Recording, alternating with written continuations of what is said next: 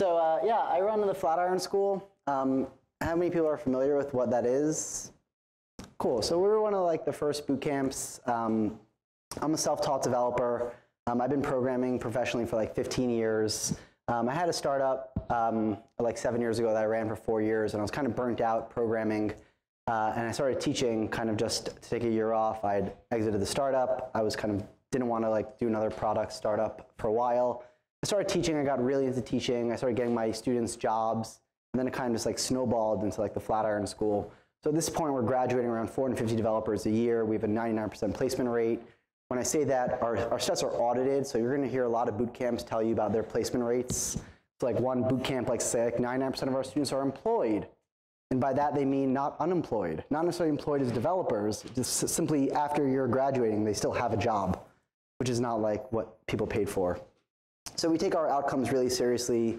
We're super iterative about how we teach, and we've been doing it for like 4 years. So whatever you feel about boot camps, just we have around 600 alumni in the city that are developers for the past 3.5 years. So whatever we're doing, it kind of works. In the last 2.5 years, we had to deal with like, as we wanted to keep the quality up, but we couldn't have just me run all of the courses and teach. We had to figure out how to like kind of scale our quality, which is something we've taken really seriously and really slowly. And we kind of started coming up on like all these different little pieces of where software could help us teach better. And eventually, over the last like 1.5 years, we started productizing these ideas into an educational platform that we call Learn. So we've actually been using this internally in the school for like a year to help run our courses and keep quality up and be able to get metrics on how people are learning. And over the last 6 months, we've actually opened this up to like a remote bootcamp experience. So now we have around 250 students enrolled in Flatiron online, which we call like Learn. So they're running through the same curriculum that we teach every day at Flatiron. They're just doing it at their own pace, remotely online, with very minimal instructor support. I kind of want to show you guys a little bit about like our pedagogy, about why we think online education has been kind of like a big miss, and what we're doing a little differently in terms of teaching programming online. And I really just want to kind of hear your thoughts and like feedback on like, you know, the efficacy of like our ideas about how to teach programming online. So this is kind of what Learn looks like.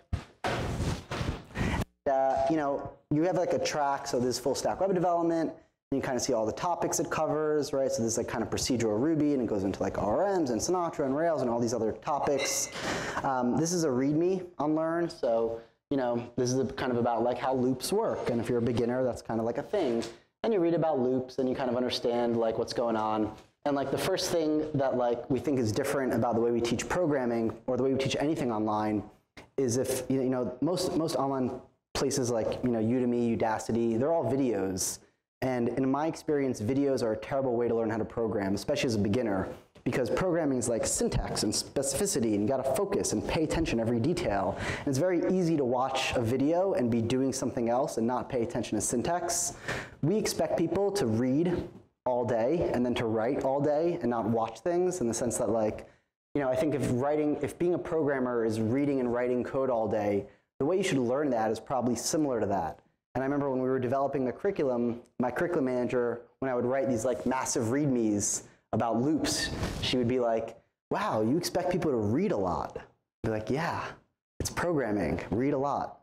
So the idea kind of the platform is that like, you know, you're reading this and you get a sense of what loops are, and then like, you know, you mark it as done, you move on to the next lesson. And then eventually you get to these lessons that are like labs. And this is kind of like the big difference in like kind of how we teach online. If you've ever played with like Code Academy, you're probably used to like these ideas of REPLs that are these really contrived environments. And I get that from like a product perspective. I want to make my product easy to use. But a problem with education is that if something is easy to use, you might give like a false sense of competency because your program is really easy, but they're not actually learning things. It has to be hard, but hard from like an educational perspective, not from like a user interface perspective. So this is like a code challenge, or we call a lab, and you need to actually write code to make this pass. And there's no place to write code here.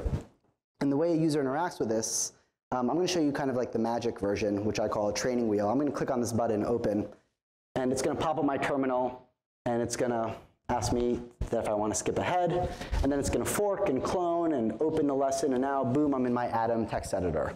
right? Which is say that, like, I think that if you're going to learn how to program, you should use the same tools that I'm using as a programmer every day. Vim or Sublime or Atom or Emacs, we don't care. I like Atom, so I'm configured to use that. We basically open up the lab, and then we give you a test suite.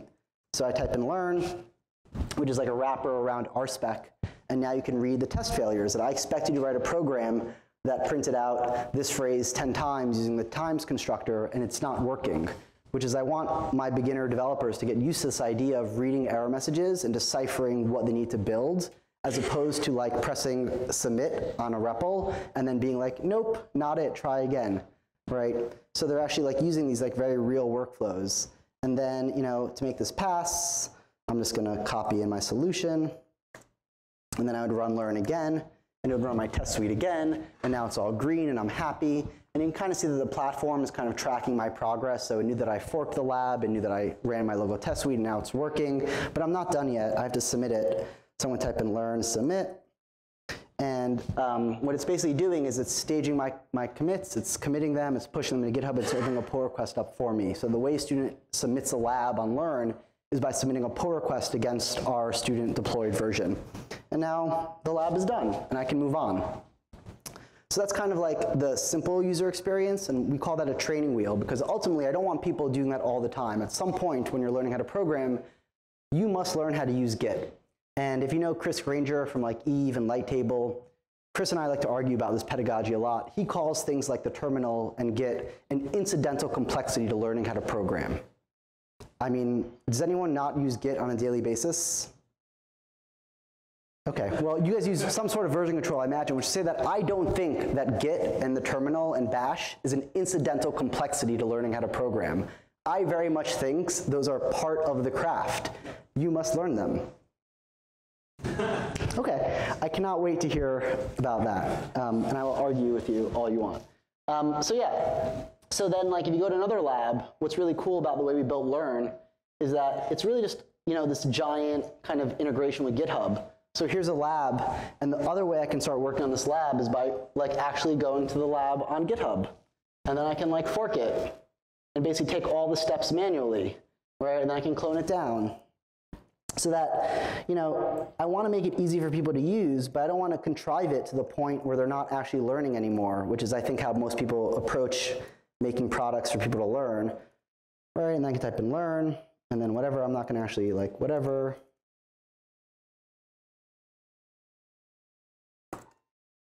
Push it back up to GitHub, and then submit my pull request. So say that like the same workflow, we're moving the training wheels, totally works in that we've just automated all of these steps via like that open button and that learn submit command. But you can always remove those training wheels. And I guess from a product perspective, I think that you can build a tricycle, and a tricycle is awesome because you get on it and you can ride and it's really great, but then you learn how to ride and you're like, oh my God, I'm stuck on this stupid tricycle and that sucks. I wanted to build a bike with training wheels that it's easy to use at first, but the second you get a sense of the workflow, you can start removing the training wheels and get like a real velocity and like, you know, use real tools. So that's kind of like the first pedagogy behind Learn, was we want people using real tools when they're learning how to program. No contrived environments or workspaces or like, you know, I don't want to make it easier. I want to make it easier, but not like by removing like the specialness of being a developer and having these amazingly powerful workflows. And then because it's all Git-based, any student on the platform can do what I'm about to do, which is I'm reading this and I'm a terrible speller, as I imagine a lot of you are. Cool, let's all fix a typo. Because it's all of our content is actually just stored in GitHub, like you can actually contribute to our curriculum in the same way you would submit a pull request to any sort of like open source project, right? So that I can like, you know, whatever, I'll have to undo this, but hi, and I have merge rights, so I'll merge this to master, and in like a few minutes, this lab will actually update with that new content so that everybody that is reading this, all of our students, can basically contribute to our curriculum and make it better through the same workflow that like contributes to all of open source pull requests.